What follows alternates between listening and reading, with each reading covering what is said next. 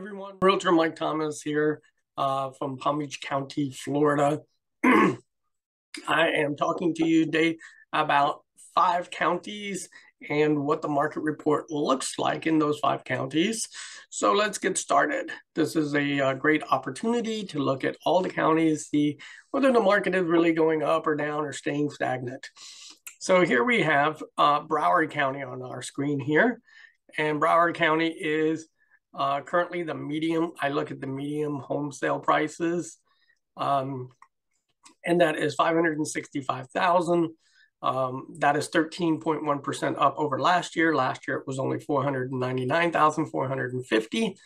At this time in September, we are in the month of September 2022, and that is for single family homes in Broward County. So compared to last year, we're up 13.1% in single family home prices. If you look at inventory right here, it does take a little longer to sell, 2.7 months. Last year, they were selling about in a month and a half. Now it's taking more than 2.5 months to sell. But prices are higher, and that's probably why it's taking a little longer to sell.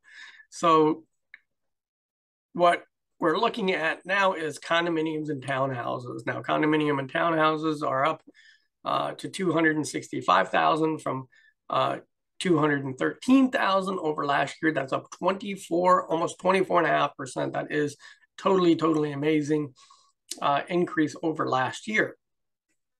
Is it taking a little bit longer to sell? Yes, 0.2 months. So we're talking maybe another 4 or 5 days to sell, but they are getting their prices in Broward County, and the market seems to be strong there. So I have a spreadsheet that I've been doing.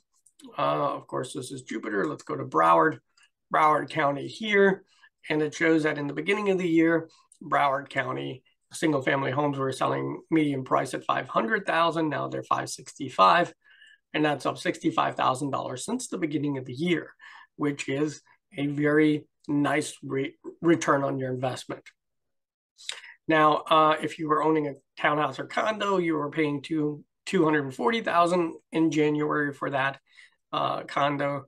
The median price of a condo is $265,000, so that's $25,000 increase for a townhouse or condominium, which is also a very good return on your investment. There are no big drops here. It looks like it's staying steady and level. This also looks steady and level. And so I don't know why people are saying that the market is falling or crashing. You know, is it not? It looks pretty stable to me.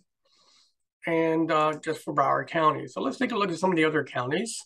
We have Palm Beach County. And here in Palm Beach County, the average price of a home now is $580,000. Last year in September 2021, it was $469,900. So let's say $470,000. That's a 23.4% increase over last year. That doesn't look like the market is falling in Palm Beach County. Is it taking a little longer to sell houses? Yeah, it's taking about twice as long to sell a house. But with the higher prices, that's kind of expected. As far as townhouses and condominiums, we're at $290,000 for a medium sales price over last year to $46,500, which is also a 17% increase over last year. And again, taking about twice as long to sell. So what does that mean? Well, let's take a look at the graph that we have. If you bought a home in January here in Palm Beach County, the average median price of a home was $526,500. Today, the average median sales price is $580,000. So we are looking at about a $60,000 increase for a single family home since the beginning of the year, and the year's not over with yet. So we have 3 more months to go, October, November, December. If we look at the graph, there are no big, huge spikes or drops in here. It looks pretty level for townhouses and condominium market. In townhouses as well, we're looking at 290, 246.5, 17% increase. It looks very solid to me. Martin County up next. Martin County has jumped quite dramatically, 551,000 for a single family home today, median sales price. Over last year, September 2021, 455,000, which is a 21.1% increase over last year this time. Nice return on your investment. It is taking more than twice as long to sell the house. However, they are asking for a lot more money. Almost $100,000 more in Martin County for a single family home. Townhouses, condominium, were almost at 300,000 here, 299 for medium sales price over last year, which was 236,450, which is an increase of 26.5% over last year, September 2021. So that looks pretty good. It is taking longer to sell, about 2.5 times longer to sell. But again, with higher prices, it's going to take a little longer to sell the home. And let's take a look at Martin County here.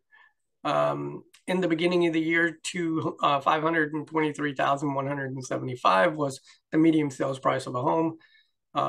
In September, it's 550. So we are talking a $25,000 increase in a single family home. Not bad. It has gone up and down a little bit and bounced around a little bit. But if you took this peak out, it would be kind of a steady Eddie market right now. So it's had some peaks, but it still looks good. It's not dramatically declining. Now, if this came down for another month or 2 months, then I'd seriously be worried. But since the townhouse and condominium market seems to be very steady and stable, I'm not that worried about it. Because in January, $250,000 was the average median price of a sale of a townhouse or condominium. Today, it's up $50,000, nearly $50,000. So good return on your investment if you bought then. And that's what the market is going in Martin County. In St. Lucie County, the average sales price today is nearly close to $400,000, $392,590. Last year at this time, September, again, 2021, it was $330,000, which is a 19% increase over September of last year. It is taking more than twice as long to sell a home. However, it is expected with higher sales prices again. So Port St. Lucie County is doing quite well. Median sales price of a home of a townhouse or condominium was $275,000. Last year, this time September 2021, it was $247,000, which is an 11.3% increase. So let's take a look at our chart year to date, Port St. Lucie. If you bought a home in January, you probably paid $351,000 median sales price of a home. It is approaching nearly $400,000. So you're seeing more of a 45,000 plus return on your investment if you bought in January over a 9-month period of time. Townhouses and condominiums were at $255,000. They're $275,000, so that's a $20,000 increase since January.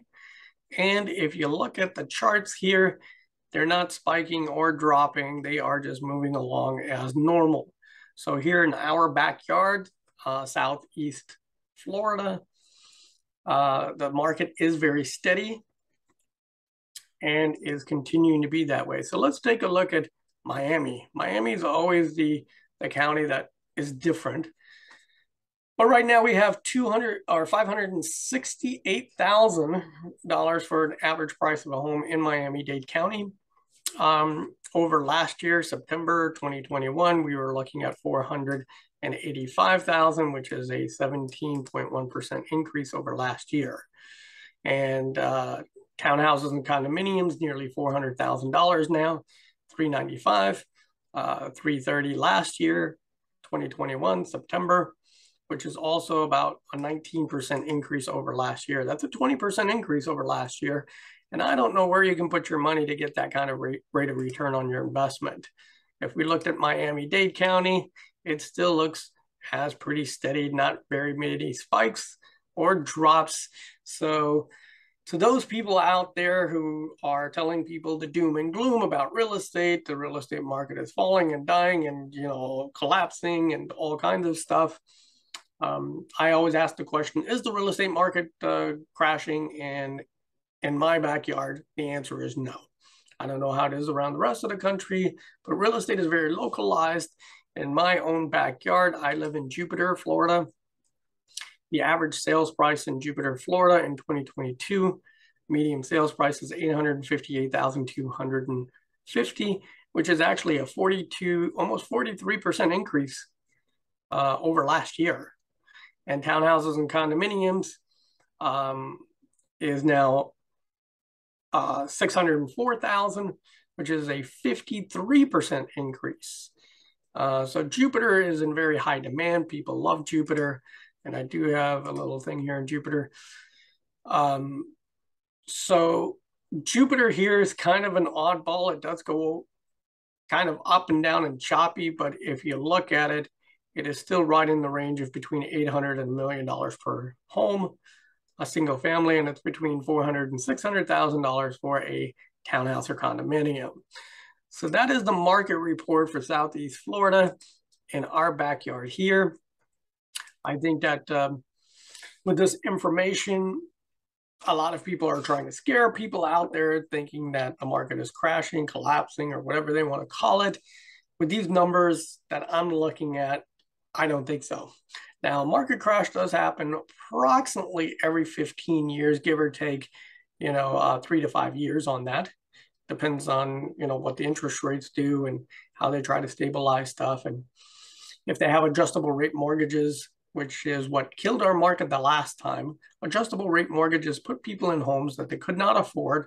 And when the interest rates climbed up to be a higher price, they were unable to refinance the home into a decent interest rate and ended up losing their homes in 2007, 2008. And that was, in my mind, the big collapse of the real estate market. I don't think that's happening anytime soon, but we are approaching the 15, 18-year mark. I don't think that the real estate market is collapsing this year because it normally collapses or is announced a collapse on Halloween of all days. So October 31st is when they always come down and say, yep, the market has collapsed. Now, the stock market may be down and collapsing, but what is happening for most people is they're pulling their money out of the stock market and investing it in something more tangible like real estate. And that is my market report. I am Realtor Mike Thomas from Palm Beach County, Florida. And until tomorrow, until I post my next video, have a wonderful day.